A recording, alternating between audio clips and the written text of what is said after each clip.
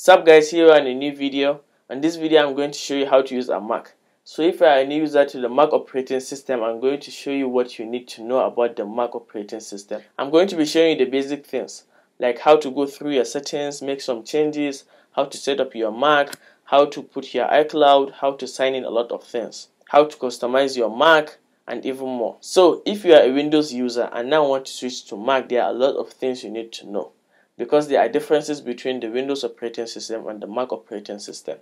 As you all know, there's also differences between the Android operating system and the iOS operating system. So same applies to your computers. Windows serves you as a user and it gives you all you want. Same applies to Mac too, but they just work in different ways. So now I'm going to show you what you need to know if you are a new user to the Mac. And in the next video, we'll be making a video highlighting the best hidden features in Mac OS. And so, without further ado, let's dive into it. So here we are, and this is your desktop or home screen. So first things first, you need to sign up your iCloud. To do that, go to settings. So this is settings. After opening settings, so this is my iCloud right here, but you need to go to Apple ID. So after going to Apple ID, you will have option here to sign in your iCloud. So I've already signed in my iCloud and there's no need to sign in again. So after coming here, it will provide you steps on how to sign in your iCloud to your new Mac. So after signing in your iCloud, you will need to organize your computer. We have general right here. So let's open that. So here you got the appearance up here. If you want your computer to be light mode, you can just select this and it automatically turns into light mode. And if you want it to be in dark mode, which I like it the most in dark mode, you leave it here, or you can just leave it at auto, so it just switches between light and dark mode. But let's leave it as dark mode. That's for me. We have the accent color. So my accent color is multicolor, but you can select to maybe blue and other colors, but I'll just leave it like this. So for example, if I select purple, whatsoever I'm going to highlight will be purple, as you can see, but I just like to leave it here so that it shows a blue color. So we have the sidebar icon size. You can make it medium or large, but I won't like to tamper with this. We have scroll bars. These scroll bars is a scroll bar you see right here when scrolling through pages. So when does it show? Automatically based on mouse or trackpad, or when scrolling. I like mine on when scrolling, so that when I'm scrolling I will be seeing the bar right here. Or you can leave it on always. We have click in the scroll bar. These options are not very important, honestly. So just go back to desktop and screensaver right here. So this is a place where you put a screensaver or change your wallpaper. Even though you can change your wallpaper from the photos, but you can just change it here also. So after just selecting this, it automatically switches to a new wallpaper, as you can see. So that's for the desktop and screensaver.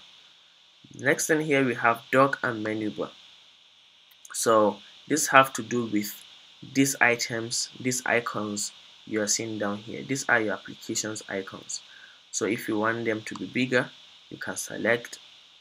So if you want them to be bigger, you can increase this and it's going to be bigger. The icons are going to be bigger, but if you want them to be smaller, as I like mine like this, I'll just leave it like this. So we have magnification. Yours might be off. So what this does is, when just scrolling, you will want to see your icons being magnified. For example, just toggle this on and you see what I mean. It's just a very smooth looking magnification. And also you can increase this to the max or minimum, or just in the middle, something like that. Where do you want your icons to show? Bottom of the screen, left like this, as you can see, or right. So I like mine at the bottom. And also minimize windows using the genie effect. So when you just minimize windows, just see how it works. So that's the genie effect, how it minimizes and opens. So these are just settings for your dock. This is the dock, and up here is the menu bar. So you can go here if you want to see your Wi-Fi right here. For example, you can say, for example, you can then turn this on, and it shows in your control center right here. So here is the Bluetooth also. Once you turn it off, you won't see it up here, but once you turn it on, you will see it. So same applies to all this. The sound, turn it on, you will be able to see your volume right here, and then turn it off, you won't see it there. So you are going to put your settings according to how you want it to be, but most importantly, all the things you need are here in the control center: the Wi-Fi, Bluetooth, AirDrop, the keyboard brightness, screen mirroring, the do not disturb, and display brightness, the sound, your percentage, and all that. You also have accessibility shortcuts, battery, and other things down here. So here we have Siri. We all know what Siri does. Here we have the spotlight, not very important. Language and region, you are going to set it according to what language and region you are. You have notifications, you are going to set notifications from the applications you want, and the sound and everything. Internet accounts, not very important. You might have to do this yourself. Just sign-ups and logins. We have users and groups. I'm sorry. Once you open this, you'll be able to edit this name maybe to something you want. Let's say David's MacBook Pro, or David's Mac, or David's MacBook Air. So you'll also be able to edit this image right here that displays when you want to unlock your computer. So that's just it for here, and you can also change your password right here, or put a new password. If your computer doesn't have one, you can set up a password right here. And also, if your computer comes with a touch ID, you can set it up right here. So that's all for the user and groups. We have accessibilities. These are more options for your computer. For the display, you can toggle things off. For the display, you can toggle things on, reduce motion, increase contrast, all sort of things like that. But to me, it's not very important, honestly. So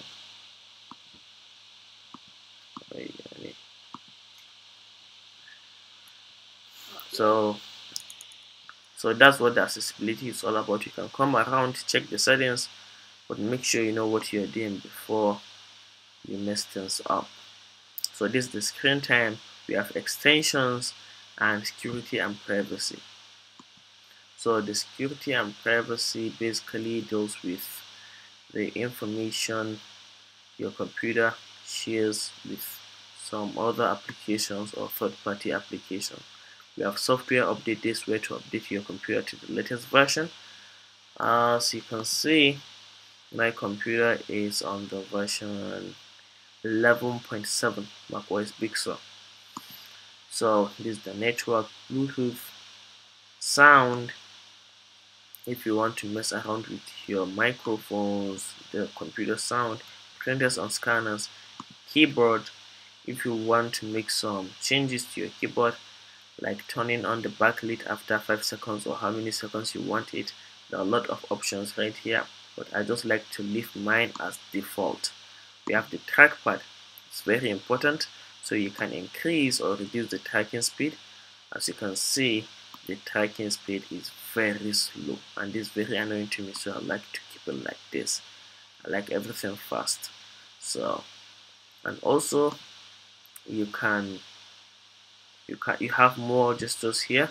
So for example, you can use your 2 fingers to scroll between pages. You can use your 3 fingers maybe to change a window, and a lot of other things. So that's basically what the trackpad does. You can also use your maybe 4 fingers for another feature or function. So we have the display right here. The mouse is not important except if you're using an external mouse like the Apple mouse, Apple Magic mouse or something like that. So we have the display right here. So the display, You can increase brightness or reduce brightness or do. So that's basically it for the settings. So first things first. So secondly, if you want to see about your computer or turn on. So second thing, if you want to shut down or restart your computer, go up here, just tap on this Apple logo. You can go down here to restart your computer, shut down, lock screen, maybe first quit opened applications, or you can see about your computer. So once you tap this, it opens all the specifications and everything about your computer. You can see the version you're having and other computer specifications, the display, storage, support services, and all that. And not just that, this is the Finder. So the Finder is basically where everything is. Once you open the Finder, you'll be able to go to your AirDrop, documents, downloads, and other folders.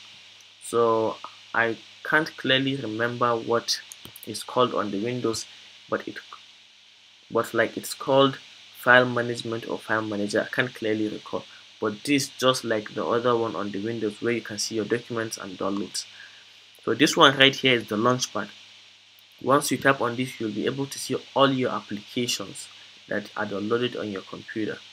So this is the launchpad right, and these icons right here are the applications you used most recently. So you can just drag an application, maybe let's say the Apple TV, and then put it here if you like to see it there. So it's very simple, and you can remove it, and you can remove an application from the dock if you don't want to see it there. It's very simple. So Safari, as you all know, is the search engine for Apple, both on the iOS and the macOS. So if you want to use Google, you can just go to Safari and then search whatsoever you want to search. It's simple. And here we got the App Store. So once you have signed in your iCloud or created an iCloud with your device, with your computer, it automatically signs into your App Store. So this App Store is just like a Play Store or Microsoft Store on the Windows. You'll be able to download all your applications such as Microsoft Word, Final Cut Pro, WhatsApp, and a lot of other applications. So this is FaceTime, and this is your photos where all your images are stored. These are applications I've downloaded. These are notes, podcast, settings, and this is your trash can. So that's basically it.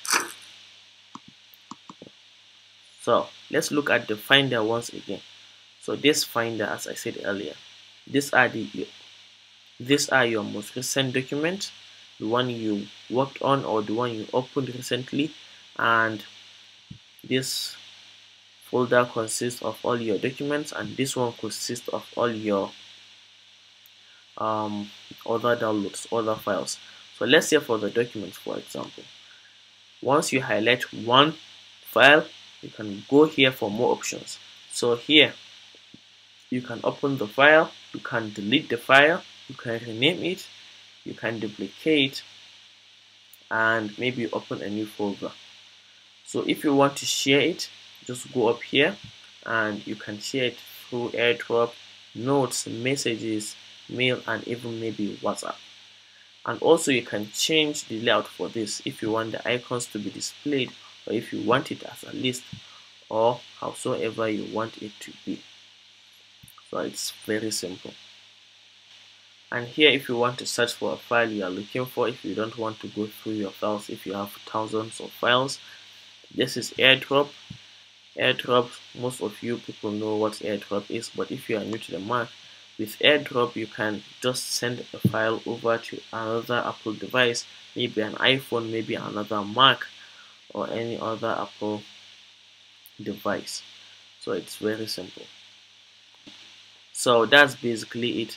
That's what you need to know if you are a new user to the Mac. There will be more videos showing you some hidden features and more complex features of the Mac, but these are the basics you need to know as a new Mac user.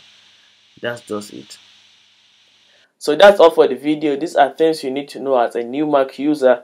I'll make another video showcasing the hidden features in Mac OS. Make sure to subscribe to the channel so that you won't miss. And that's all for the video. Until then, I'm gonna meet you guys in the next one. Peace.